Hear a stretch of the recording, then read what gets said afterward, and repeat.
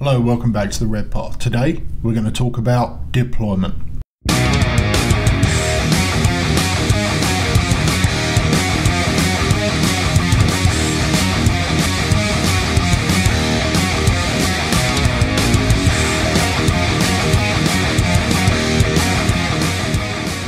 So I'm going to break this down as much as possible and hopefully provide you with several things to consider when you deploy in your next game. So let's start with things that you want to consider before you even place your first unit. First, you're going to want to recognize the threat of your opponent's army. You don't need specifics yet, but you do want to have an idea over what sort of archetype it is. Does it look like it's going to sit back and shoot? Is it a fast, aggressive army? Will it attempt to swamp the board? The army build will guide you how you're going to place your own units and how aggressive you will need to be to pursue a path to victory. Once you have an idea of what is coming for you, you next need to examine the mission itself and figure out how you can maximize your own scoring whilst minimizing your opponent's. Typically, I recommend following the 51% rule, which is essentially this: how can I hold more than half of the objectives and reduce my opponent to holding less than half? Of the 9 Strike Force missions in Grand Tournament 2022, 7 are hold 1, hold 2, hold more, and 6 of the 9 have 5 objectives, whilst 3 have 6 objectives, 2 of which require hold 2, hold 3, hold more. So for the 5 objective missions, it's fairly simple. You want to hold 3 for as long as possible. For the 6 objective missions, you want to hold 3 and hold a 4th, contest it, or kill your opponent off of it.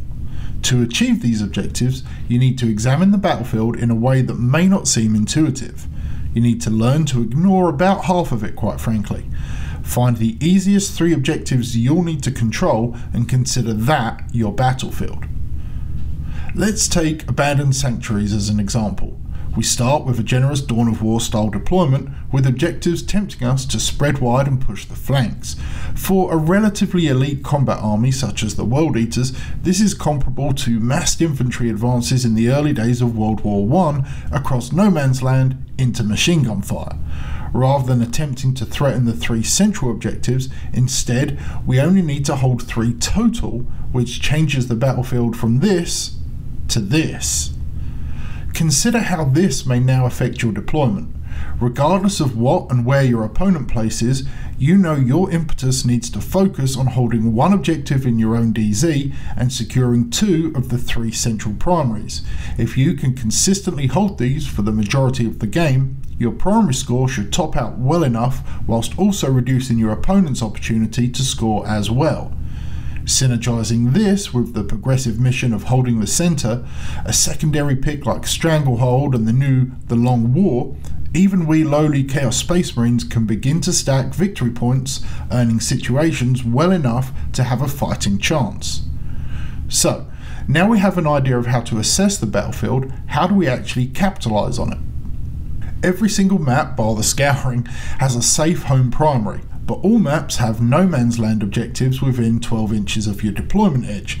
This means that to be toe in on an objective, you need 8 1/4 inches of movement from your forward edge, more or less, as objectives themselves are 40mm or about 1.5 inches. So, from the centre of the objective marker, a circle with a radius of about 3 3/4 inches spreads out, and as they are typically 12 inches from your deployment zone line, you end up needing just under 9 inches of movement to achieve them.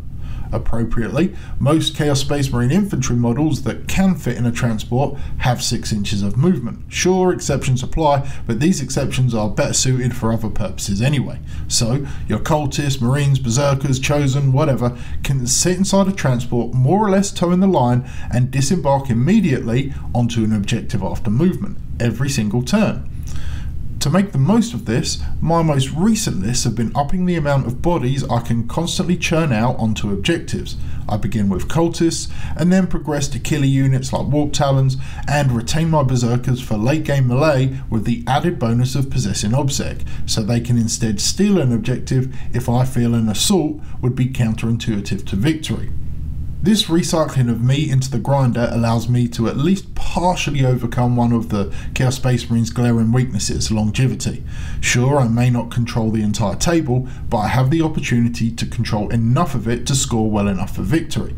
Thus, when deploying, I pick an objective that is 12 inches from a preferably obscured position, and I know that is where my Rhino will position with cultists inside. For another targeted objective, I will likely position another cultist squad with a couple of units backing them up, Warp Talons and Berserkers for example. I will envision where best my assaulting elements will need to be able to assist either of these objectives and/or move to threaten an enemy-held objective. Warp Talons and firing lanes for any shooter units I possess are how I decide this. Staggered terrain for jump troops to hop between, or open ground for my heavy assets to focus down. When deploying, as the I go you go method is still in effect, it is necessary to know your drop number, that is, how many units you will be placing on the table itself, not deep striking nor embarked. You can often figure out what your opponent will be deploying to when you see their forces. They of course will have access to some sort of reserve ability, but hopefully you can guess what they're likely to do and which units you need to outdrop if possible. I will typically hold one squad of cultists and one large squad of Warp Talons for my final drops, other permutations aside, as these are my typical frenzies, whether capitalising on the sticky objective rules of missions like Data Scry Salvage or wanting to eliminate a large threat early on. By knowing my opponent's drops, this can become somewhat easier, and is another reason I have moved to having more bodies on the field, potentially only starting with one unit embarked, if at all. Once I'm fairly confident in what I expect my opponent to do, I will begin with baiting deploys. Let's take Abandoned Sanctuaries again. If I want to push and hold the centre and left, I may begin by placing a cultist unit on the right, then my Rhino with cultists inside on the left, then a small squad of Talons on the right. This may cause my opponent to begin to spread their forces, concerned I will be pushing wide over the battlefield to stymie them. If they're running a smaller drop army, I'm then able to remove some of their assets from the early game, if not its entirety, as my right cultists can Tide of Traitors if needed, and my Talons are able to quickly fall back to my strong flank. Once I'm out of assets to bait, I will then focus on obvious placements. My Land Raider Achilles behind a central-ish piece of Obscure and Khorne behind or beside it. Berserk is lined up behind the Rhino and so on. Assets that I'm considering frenzying, my Talons especially, will hold until the last minute to see where threats are located, but will be placed where possible so they can fall back behind Obscuring if my opponent wins first turn. In general, when counter-deploying, your main threats as a World Eater's army will be fast units, the Custody's bikes, Orc truck boys, things like that, or there'll be protected zone control such as Celestine or an Iron Hands Contemptor. These will often need to be the targets of an early missile, and a canny opponent will be aware of this. Fortunately, most players underestimate just how aggressive we can be turn 1, and may rely on their typical resilience.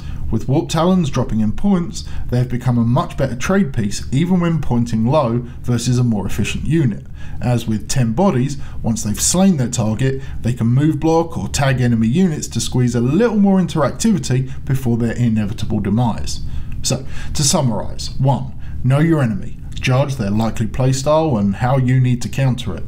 2. Know your mission. Focus on the topography you need to control, not the entire space. 3. Stack your scoring. Synergize as many secondaries as you can, which will help you focus on the one job you need to win the game.